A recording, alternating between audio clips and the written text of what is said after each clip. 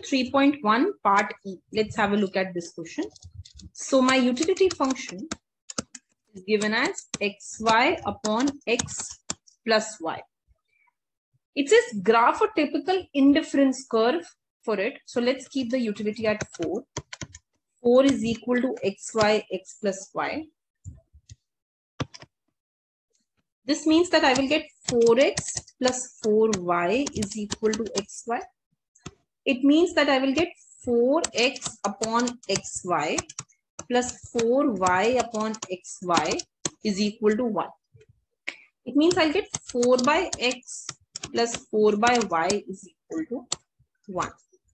You would have seen such IC even in the past. Okay. I mean, you would have seen this equation even in the past. This is a typical equation of a rectangular hyperbola. So, this is an equation of a rectangular hyperbola. Okay. Now, what do we want to go ahead and do?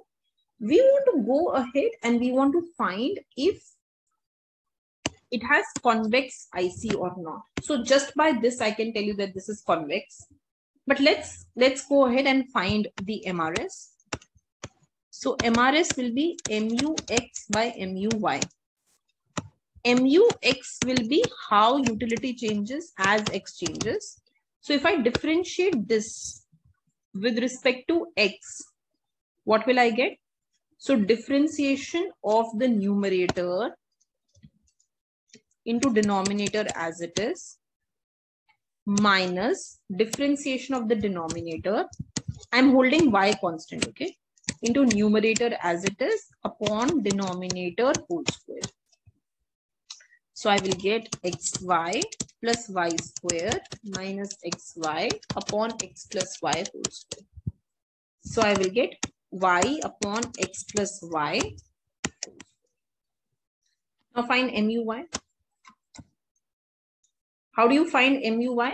So you will differentiate this utility function with respect to y. So differentiation of the numerator into denominator as it is minus differentiation of the denominator into numerator as it is upon denominator whole square.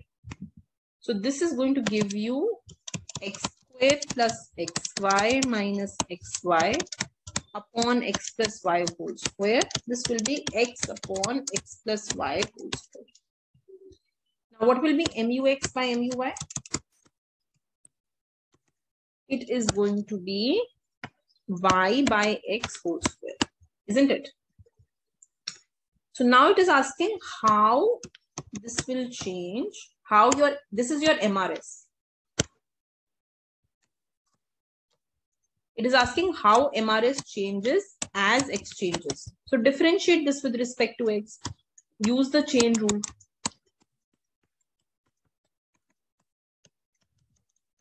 This is clearly less than 0 because y is greater than 0. X cube is greater than 0. It's followed by a negative sign. So this becomes less than 0.